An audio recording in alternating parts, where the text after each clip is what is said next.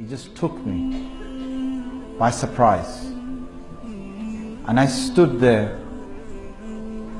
and I looked it into the eye.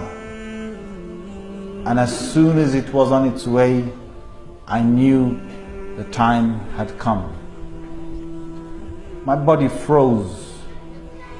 And I just looked with mouth wide open. And I thought to myself, this is it. It was true. But what is it that I could do? And I wanted to scream, but I couldn't.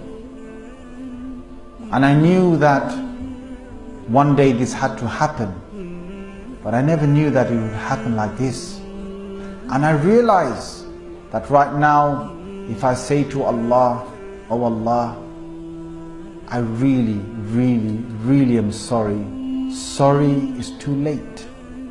And as it starts to walk towards me, and I start to feel the shivers down my body, and I start to shake, and my body shakes, and I'm about to drop onto the ground, what takes over my mind in a flash is my entire life.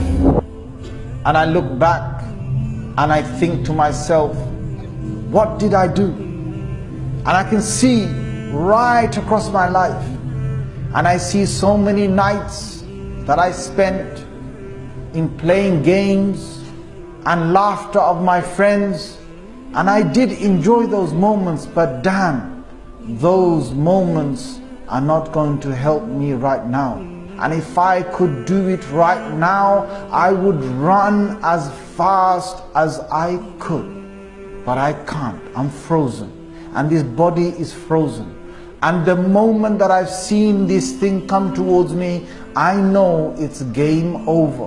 And now it makes sense. All the relatives I see on their shoulders, on the right shoulder is an angel, and the left shoulder is an angel. And as I grasp my last moments, I see anything they are saying, and they're calling me by my name. And those angels are writing every act they are doing and everything they are saying. And I see my two own angels wrapping up their books, for this is my last moment that I've got.